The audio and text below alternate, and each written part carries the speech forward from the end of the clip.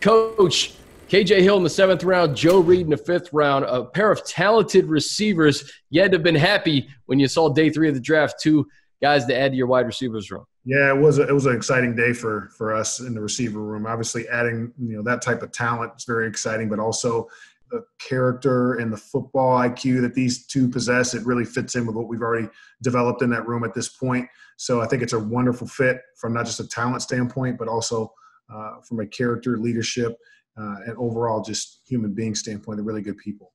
Well, Coach, let's start with Joe Reed, a first-team All-ACC player as a return specialist and an all-purpose player.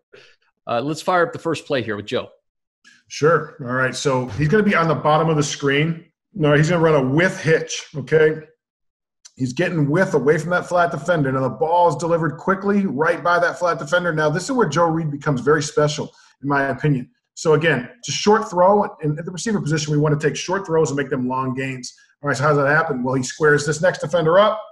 Now he's able to turn a short throw into a long play, very explosive. You can see why he was excellent in the return game. But you can see some of the explosion, and you can see some of the versatility that Joe has, especially with the ball in his hand. So, again, just from another angle. So, again, this ball should be basically a 7-8 yard gain, but the expectation, the receiver position is one man can't bring you down. So seeing Joe pull away from everybody and have a really nice explosive play on a short throw, it's also very encouraging. All right, so here he's up top in the slot right there in an empty set.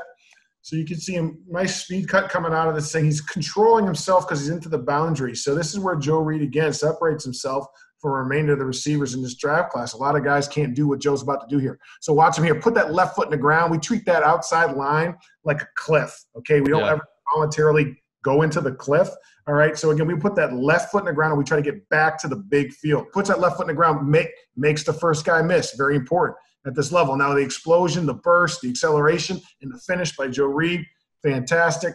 So watch how quick he squares up. He recognizes where that guy is, puts that left foot in the ground, and gets that ball back to the big field. The yards after the catch is what I'm sensing here, Coach, with Joe. The ability to take a 5-yard reception and turn it into something bigger.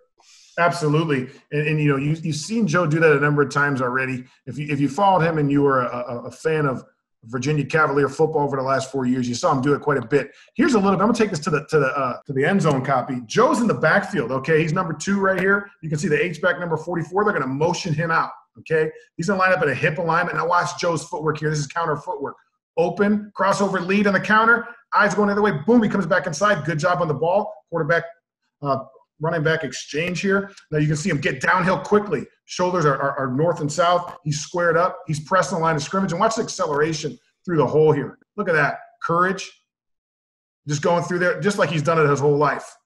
At the running back position. Look at the finish here. And then he's finishing tough. He's getting everything he can in this run. That's versatility. That's what I'm talking about with Joe Reed. Talking to Daniel Jeremiah, he mentioned him being kind of like a wingback, kind of that Deebo Samuel role in San Francisco, the ability to do so many things in the backfield, Coach. Yeah, I see that. The fly sweeps, the speed sweeps, the screen game, handing him the ball, major problem. And he's very, very tough to bring down, very physical runner. Intelligent player. I've had him in the Zoom meetings here for the last couple of months. He's picking it up extremely well. He's a very good professional as a rookie. I mean, this guy is all in, and we're really excited about Joe from just a number of different areas right now. All right, let's go to KJ Hill, because the all-time receptions leader at Ohio State was there in the 7th round.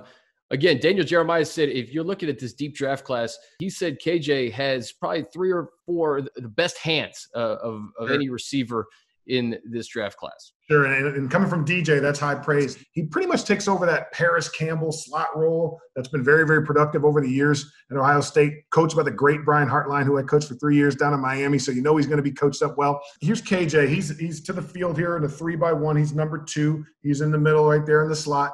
So you can see him right now releasing off the ball. They're bringing a slot pressure, so he's going to have free access. When you have a guy like KJ Hill with free access in the safety, it's going to be problems. But KJ doesn't just rely on his superior athleticism. Watch the technique here with the quarter turn of the head right there to get the safety to think that he's running a route to the inside. The safety now starts his break towards the inside, and now KJ is square. The safety's hips are facing inside, and he's basically in trouble to anything that's on a corner or an outbreaking route. So KJ sets him up with a beautiful quarter turn of the head. He starts to drive inside, boom, breaks him off to the outside, tumbles them. This is what we talk about, tumbling a DB, where he has a baseball turn there, and now KJ's looking to track the football.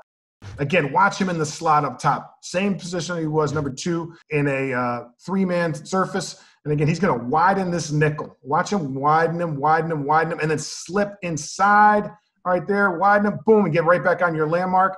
And again, he's expecting that corner to come over, an overlap technique, and vice tackle him with the safety. And again, watch the toughness right there. Just controls the football, gets what he can. All right, moves the ball inside the 10-yard line. Because he spent 95% of his time in the slot. So a guy who's very familiar with that position can come in, and obviously a rookie not having an offseason program, there's going to be a learning curve for a lot of these guys. But to have a guy who did this at Ohio State for 4 years has to be a plus. Sure. And the way that we teach the position, in our room is that guys learn the entire offense conceptually. And then we start, right around training camp, we start giving them 1 or 2, especially if you're a rookie, positions to play in a corresponding day. And then the next day I might say, hey, these are the other 2 positions you're playing today. So they'll learn the whole offense. So everybody needs to be able to play inside and outside in our room, obviously at this level. So it's a different nuanced game at this level, but the skills that you see from KJ and Joe are going to transfer over just fine. Last clip here. So again, you can see he's got a big box fade. So again, he motions over, he's in the slot. So he's going to stem this nickel inside to try to bury him. Inside leverage, because they have a pressure coming in, 5-man pressure. So he's going to have inside technique. KJ very patiently works him inside, sticks outside. Now he's digging for a full 3 steps before he looks for the ball. Now he's tracking it, locating it, does a great job of saving space to the red line, which is 5 yards from the boundary. So again, you can see a very good job by KJ understanding leverage, route craft, body language, burst, demeanor, laid hands.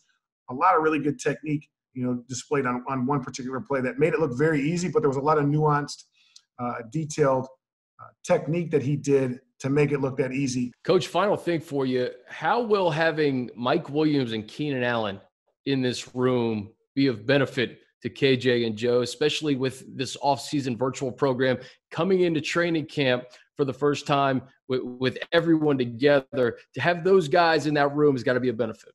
Sure. So having successful and productive veteran players as a rookie in front of you is really important. Just showing them like how to do certain things, what to expect, what the standard is, how to identify coverage, just some tips and tricks. Like, at the end of the day, I'm speaking for a predominant amount of time in the meetings, but I allow the veterans to chime in, and I'll even ask them, like, what are you seeing on this one? He's like, oh, well, the leverage of the nickel and the rotation of safety, it's easier for me to understand how this might unfold by using some deductive reasoning skills. So Keenan does a really good job of explaining what to look for. Mike has a really good experience of being, a young player who we had to rely on really early in his career. So he understands that maybe the pressure, what's expected of you. And obviously it's a different year, not having those guys, not having just, at least in minicamp and in OTAs, they go against veteran players that they've seen on TV, and they have that I can play at this level moment when they make some real plays.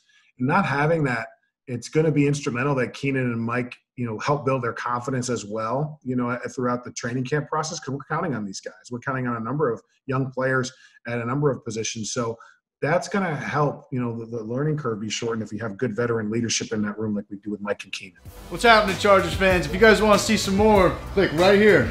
Check it out. It's pretty simple. Right here. Check it out.